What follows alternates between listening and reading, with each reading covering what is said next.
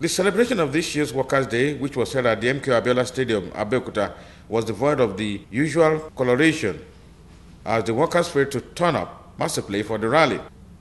This theme for this year's celebration, tagged "The Working Class and Quest for Socio-Economic Revival," was meant to draw attention of government at all levels to the plight of Nigerian workers following the lingering economic downturn.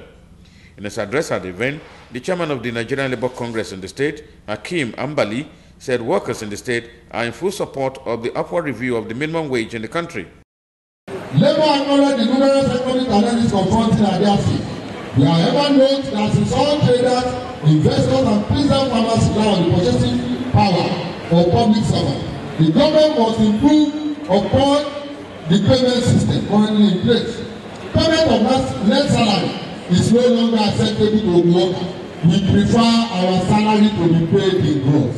Also in his address, the chairman of the Trade Union Congress in the state, Olubunmi Vijabi, said Nigerian workers are operating under a difficult situation, calling on government to put in place necessary measures to address the situation. Labour nationally has called for an upward review of the existing minimum wage to 56,000 naira. This has become necessary as the present one formally elapsed on 24th of March 2016.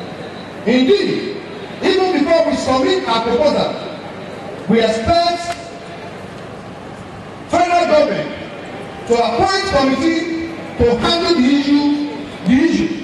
Labour equally anticipates that no state government will dare claim that the state cannot afford the increase. In his remarks, Governor Bikule Amosu, who lauded the resilience of the Nigerian workers, said his administration will continue to nurture the existing peaceful relationship with workers in the state. It is the work of all of us. Everybody, we should continue with what we are doing, such that there's only one way to go, to increase our idea. Until when we do that, miracle cannot happen beyond what is happening now. He also appealed to the leaders of the union to show more understanding as the reality of the lingering economic situation is glaring to all.